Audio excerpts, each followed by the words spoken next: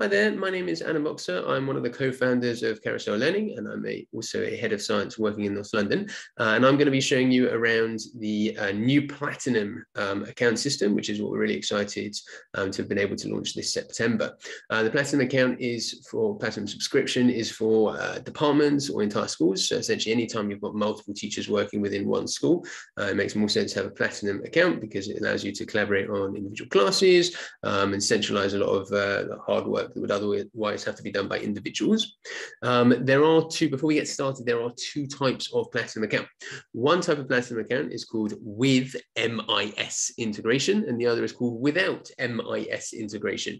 MIS is Management Information System. That's your like SIMS or Bromcom or Arbor. It's wherever you keep your student lists and data. And essentially, if you ask us to, we can take all of that and kind of spray it into Carousel. So automatically populate Carousel with your classes, the subjects, the students that you teach.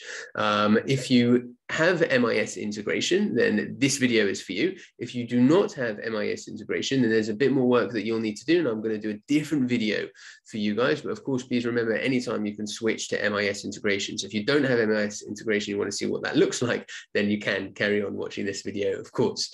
Anyway, right, where were we?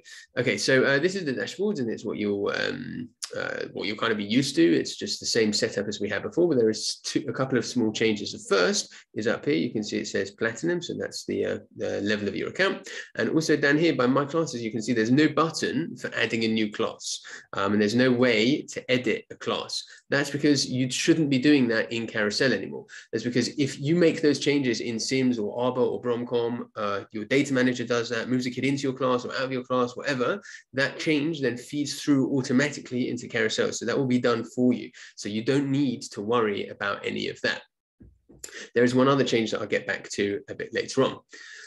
If you go into My Account over here, so that's where you see your name and you can put a photo of yourself and it tells you what kind of account you've got. And please, I would urge you to agree to opt into the marketing preferences. This is where we'll send you like really important updates. So when we release a new feature or when we release a blog that talks about, how to get the most out of Carousel, that's how we can ensure that you'll get it. We're not going to sell your data. We're not going to allow third parties to use those for marketing purposes. So you're not going to get an email from some random company trying to sell you stuff. Please, if you do want to get that stuff, so the blogs, videos, new features, then definitely click on that.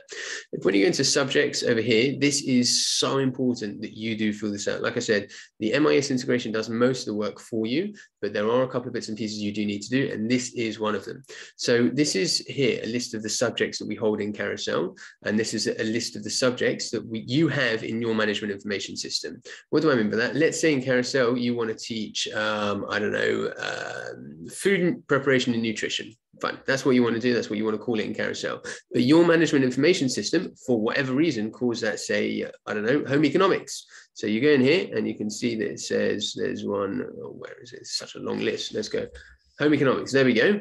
Home economics right there. If you don't link those, then the two won't talk to each other. So in Carousel, you'll be trying to do quizzes on food prep and nutrition, but your MIS is telling you, well, we don't have that subject. We have home economics, and the two won't talk together really nicely. So just make sure those are lined up.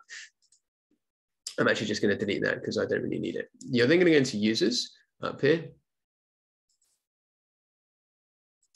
And here you can see a list of everyone who's got an email with, anyone who's part of your school or part of your account. And so if they're in your management information system, they've got an email that says teacher next to them, they will be in this list. And you can invite them to use their Carousel account. And that means they can reset their own password and things like that. All you do is you click on the meatballs, these three dots that are next to the name, and you just press invite and they'll get an email. Done. So far, so good. And again, you don't need to edit that because your management information system does it for you and it just feeds through automatically. You then go into the student area, and this has got a list of every student in your school, their year group, and again, it's filterable and searchable. And going this way, you've got every class and every teacher of that class. So here you've got Miss Peters, who teaches this science class, you've got Mr. Andrews, who teaches this science class, etc. And again, these options are grayed out because you don't need them. You don't need to upload or remove students because that all gets done in your management information system. Any change that happens in SIMS or Arbor or Bromcom or whatever, that will just feed through automatically into here. The final thing that I'm going to show you in the Platinum account is if you go into the dashboards, you can see there's a different type, there's a different color of quiz here. So this one says school. What that means is that it's a quiz bank that I've uploaded that only people in my school can see. It goes into the community. So this one is called Quiz 2. It's called Quiz 2. So when I go into the community area, I can see it popping up here, Quiz 2 here, and it comes right at the beginning. Now, if you're not a member of my school, you won't be able to see this.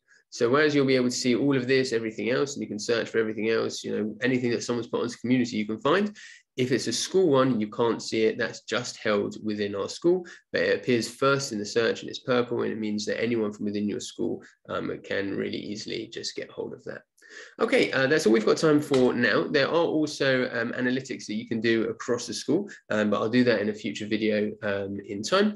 For the minute, if you have any questions or comments or feedback or suggestion or anything you want to know more about, please do feel free to get in touch via the email that you received when you first signed up. Happy quizzing!